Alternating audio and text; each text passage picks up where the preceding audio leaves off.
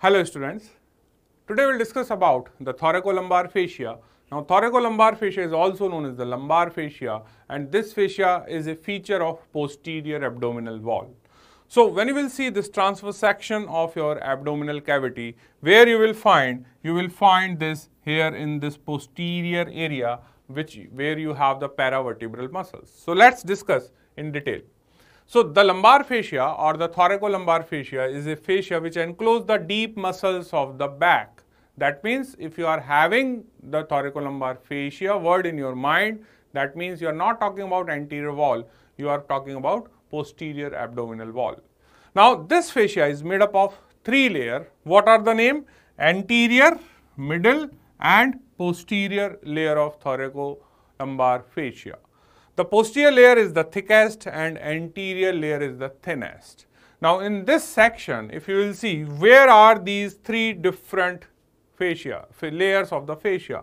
So here you can see first in this section, you have to identify two muscles. This is your psoas major muscle. And next to the psoas major, you are having the muscle is quadratus lumborum muscle. Now when you will see the fascia is having three layers. So this fascia, which is just next to your psoas muscle. Now psoas muscle is also covered by one fascia, but this is known as psoas fascia. Next to this, the border of the psoas fascia, you are having continuity, and this is your anterior layer of your thoracolumbar fascia. Now where is the another fascia? Now this is your middle layer of fascia. Now this middle layer is behind the quadratus lumborum, and you will have the posterior layer. Now this is the posterior layer.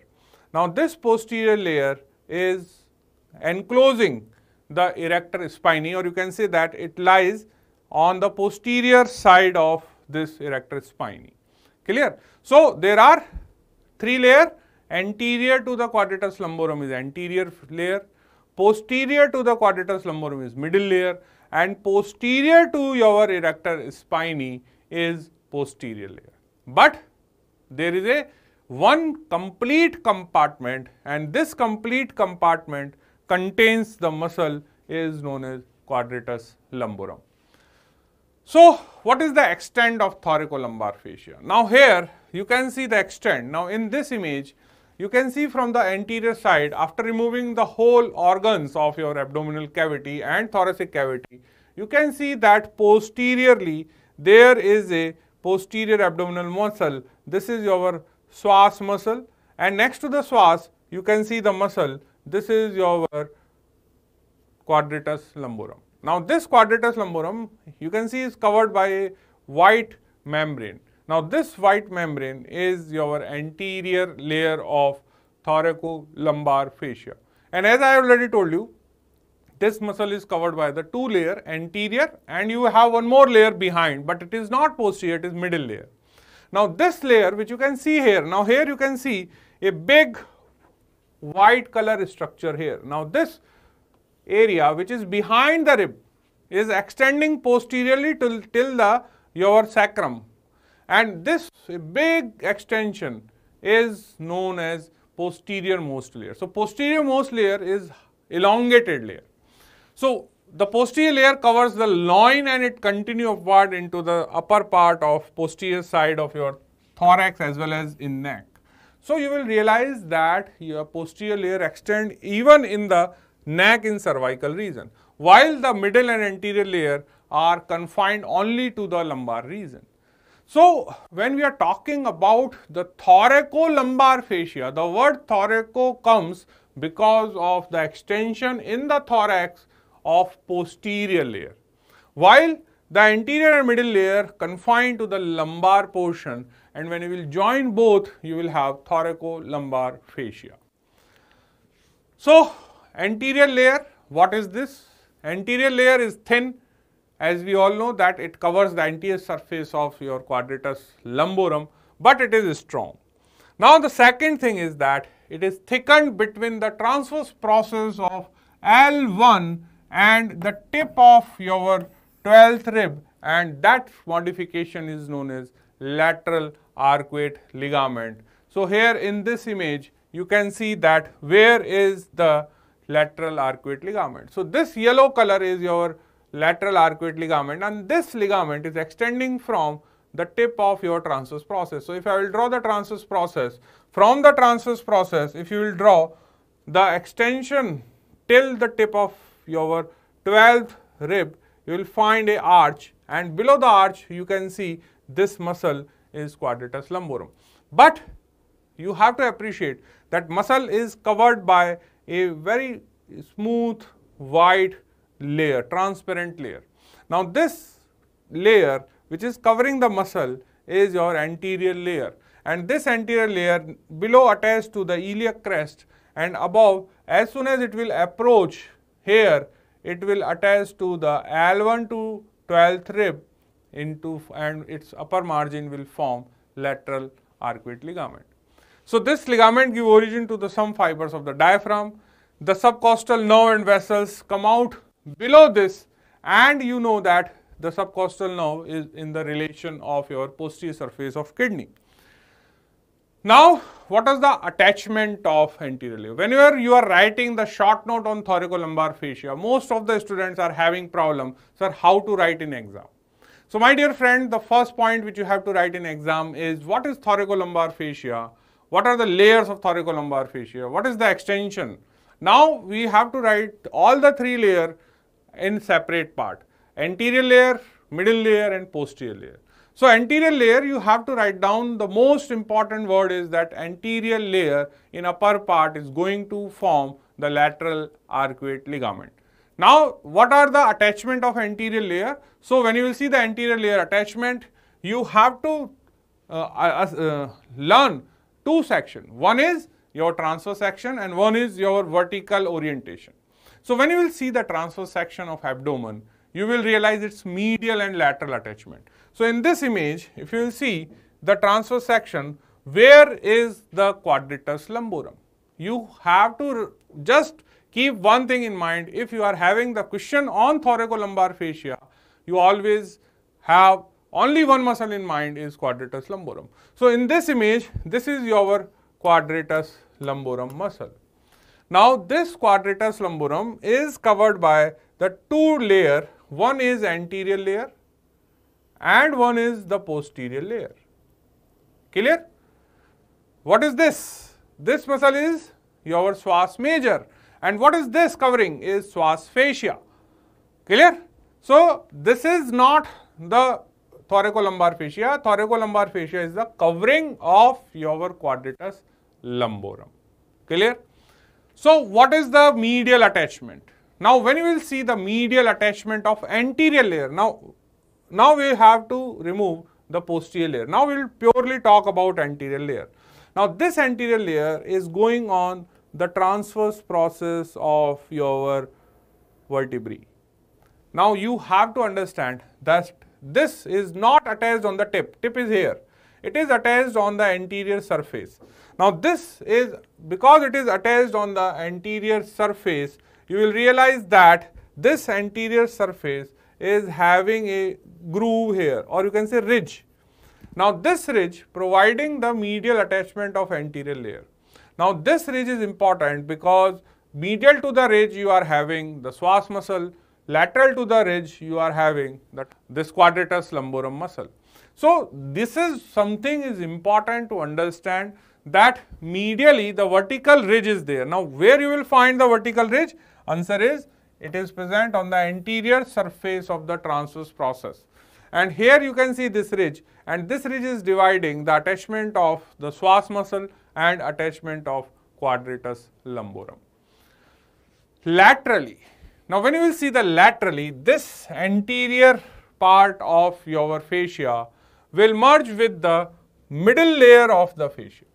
Or you can say the fascia which is covering the posterior aspect of quadratus lumborum, but it is not posterior layer, it is the middle layer of thoracolumbar fascia. So when you will approach this lateral point, at this lateral point, what will happen? That the anterior layer and the middle layer will merge and form this end. Clear? So it blends with the middle layer at the lateral border of quadratus lumborum. So this is, in this transverse section, now you are able to understand the medial and lateral attachment. Medially, it is attached on the anterior surface of the transverse process, not on the tip, and this anterior surface contains a ridge, which ridge divide the attachment of your psoas muscle and attachment of your quadratus lumborum. Now, when you see the vertical orientation, you will have superior and inferior attachment of anterior layer. Again, you have to understand that anterior layer is anterior to the quadratus lumborum, and you have to keep this thing in mind that quadratus lumborum attached to the 12th rib. So, your anterior layer is anterior to the upper part of quadratus lumborum between tip of L1 to the tip of the 12th rib, where you have the formation of lateral arcuate ligament. So, superiorly, what will happen with the anterior layer, that it is going to form lateral arcuate ligament, which you can here appreciate that this is your lateral arcuate ligament, which is a modification of the anterior covering or anterior layer. What is the inferior attachment? Now, below you will have the bone is known as hip bone. So, it will merge with the periosteum of your iliac crest and along with the iliolumbar ligament. So, inferiorly it attaches to the inner lip of the iliac crest and iliolumbar ligament. Now, what about middle layer? Now, middle layer passes medially between the erector spinae muscle and quadratus lumborum. Now, this line is something important, that again when you will see the transverse section of the abdomen, this is the posterior side, this is your transverse section, here you will have the anterior abdominal wall. Now, this posterior part is having the three major muscle here, which you can see. This is your erector spinae, this is your psoas major, and this is your quadratus lumborum. Now, we have already talked about this layer, which is the anterior layer. Now, where is the middle layer? Now, middle layer is actually present here. Now, this middle layer is separating the two muscles. This is erector spinae and this is quadratus lumborum. Clear? And this posterior layer attached on the tip, while the anterior layer is not attached on the tip, anterior layer attached on the vertical ridge which is present on anterior surface. So, tip will provide attachment to the middle layer, not anterior layer. So, what is the attachment? So, medially the middle layer attached to the tip of your lumbar transverse process and intertransverse ligament. Clear?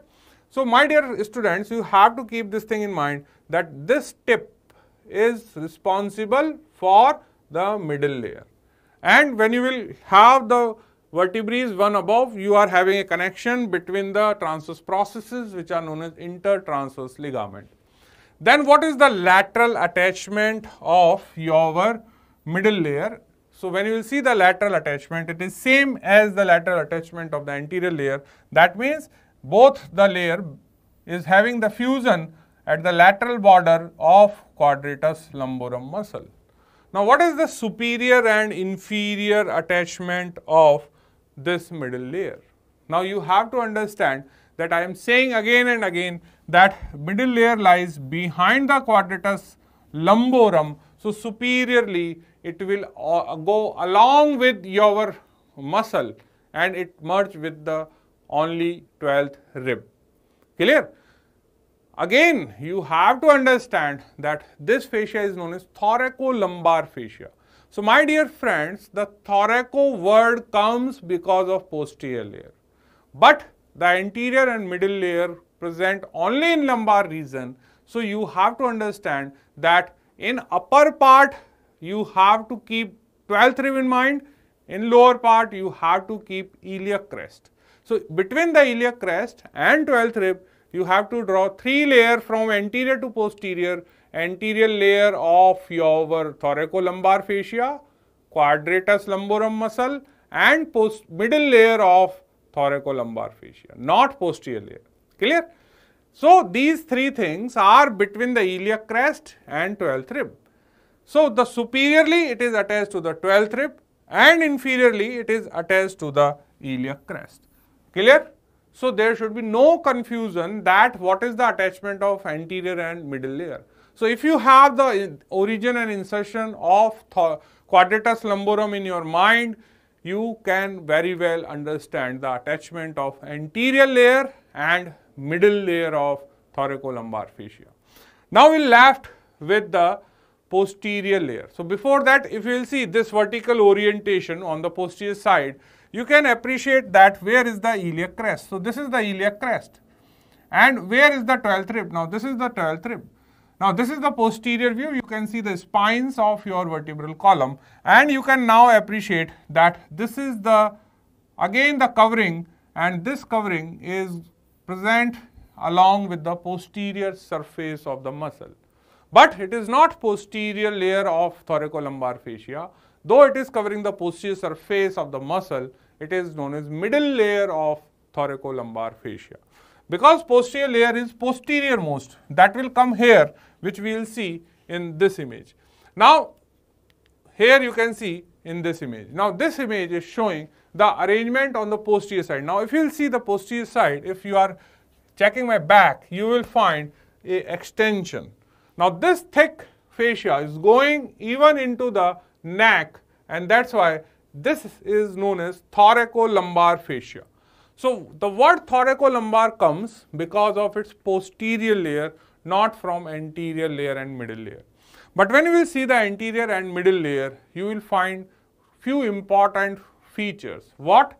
That these fascia, you have seen that the anterior layer and your middle layer join at the lateral end of quadratus lumborum. Now, from this lateral end, you are having the origin of transversus abdominis and internal oblique. So, this is transversus abdominis muscle, this is internal oblique muscle. But there is one more important thing is that inner side you are having the fascia transversalis. Now, this fascia transversalis is also continue with the thoracolumbar fascia posteriorly. So, the fascia transversalis merge with the anterior layer of thoracolumbar fascia. Clear? So, this you have to understand because when you are reading the anterior abdominal wall, the word comes is origin of transverse abdominis and internal oblique from the thoracolumbar fascia. So, in this image, if you will see this left side, you can see that there has to be a margin of your from the 12th rib to the iliac crest. Now, this margin is the lateral border of your thoracolumbar fascia. But when you will see anterior to this, you will find the origin of the muscle, and this muscle is known as transversus abdominis. Clear? So, this is what you have to keep in mind. Now, the second thing is, what is the extension of thoracolumbar fascia posterior layer?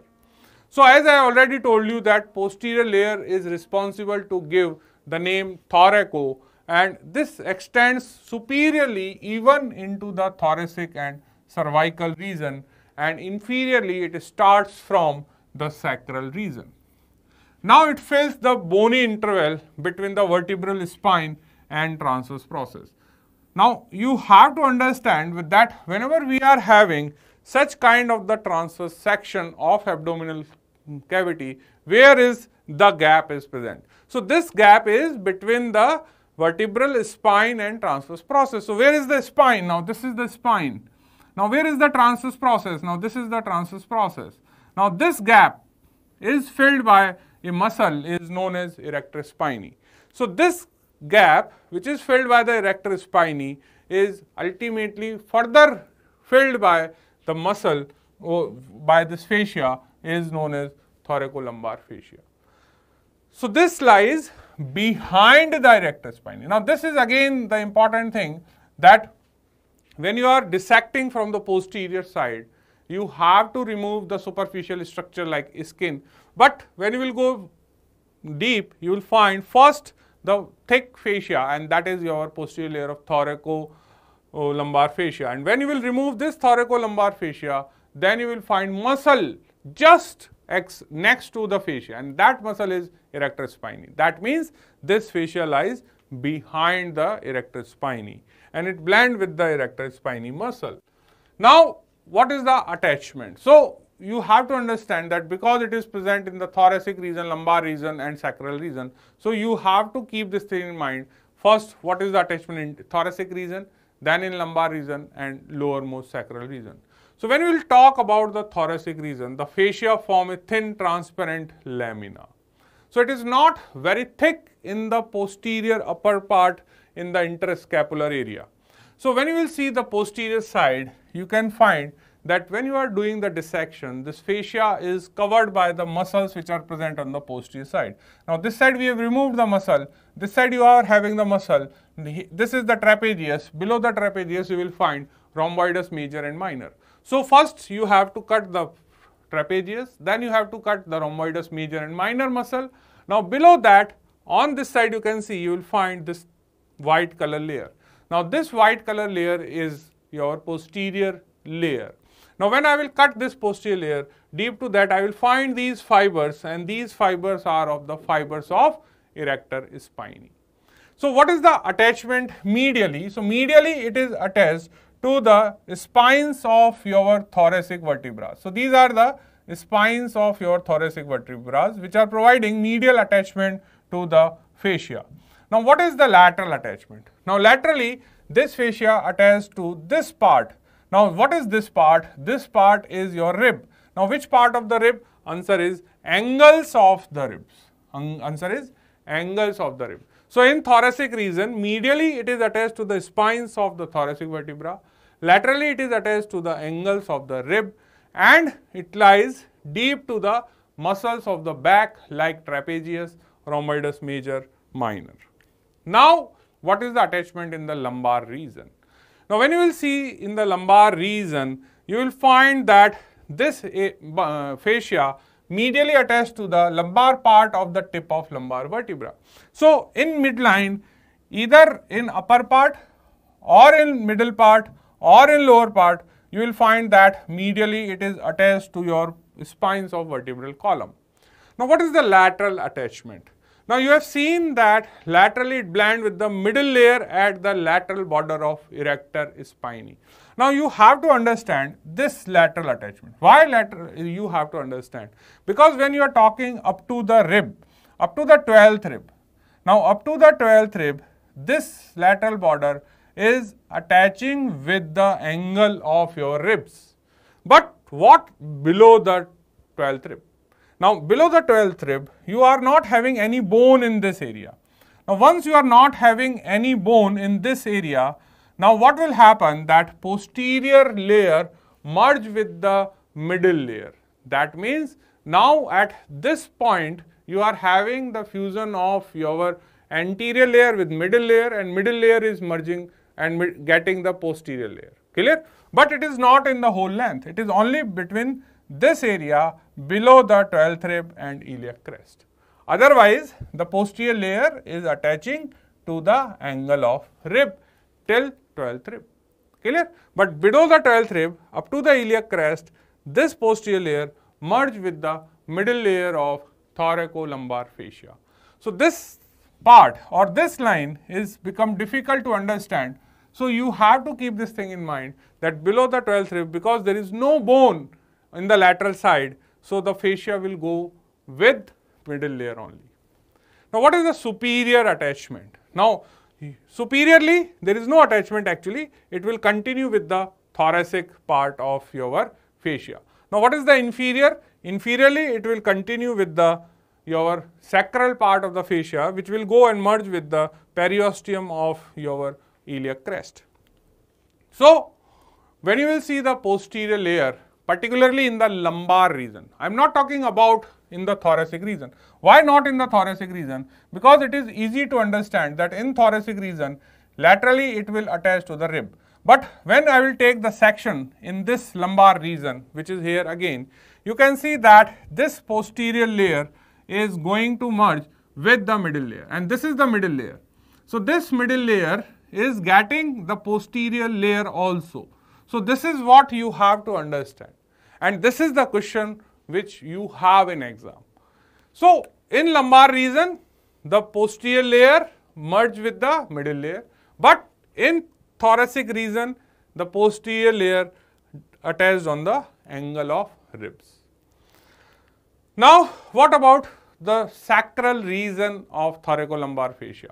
So, sacral region, when you will see posteriorly, it stretch from sacral spine to the ilium. So, where is the sacral spine? So, you will have the sacral spines in the midline here, and this is the ilium. So, the fascia will stretch between these two bony areas, and it fuses with the periosteum. So, this is the something to important, that if somebody will ask you that which part of the thoracolumbar fascia is thickest, so answer is posterior layer. But which part of the posterior layer, particularly thoracic, lumbar or sacral? Answer is sacral is most thick part, and it merges with the periosteum of the posterior surface of the sacrum and coccyx, and inferiorly to attachment of the erector spinae on the posterior 1/4 of the outer lip. That means when you will see the erector spinae, this erector spinae muscle which is present here deep to this fascia is attached here on the hip bone. And along with the attachment of the muscle, the fascia also merge with the periosteum here of the hip bone, and it covers the posterior part of the muscle. Clear? So, here in this video, if you will see, you have to first find out that this is your quadratus lumborum, and when you will rotate this posteriorly, you will find that quadratus lumborum is covered from both the sides by this membrane, and this membrane is having lower attachment on the iliac crest. This is the upper attachment on the 12th rib. This is the posterior layer of your quadratus, your fascia.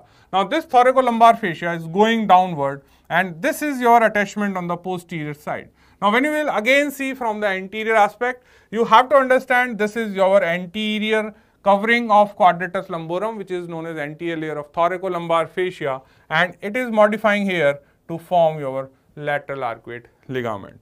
So, now at the end of this session, there are few important concepts. First is, what is thoracolumbar fascia? So, it is a fascia present in the posterior abdominal wall to cover the muscles of the posterior wall and the back. What are the layers? There are 3 layers: anterior, middle and posterior layer. The anterior layer and the middle layer are strictly present in the lumbar region, but the posterior layer is responsible for its thoracolumbar name. That means it extends into the thoracic region and it will go down up to the sacrum. Then you have to keep this thing in mind, that the posterior layer is merged with the angle of ribs posteriorly, and below the 12th rib, the posterior layer merged with the middle layer. And anterior and middle layer merge laterally on the lateral border of quadratus lumborum, and at this point of the merging, they will continue as a fascia transversalis, as well as they will give origin to the muscles of anterior abdominal wall. So, now you are having the concept of your thoracolumbar fascia and its orientation. So, this is all for this class. Thank you.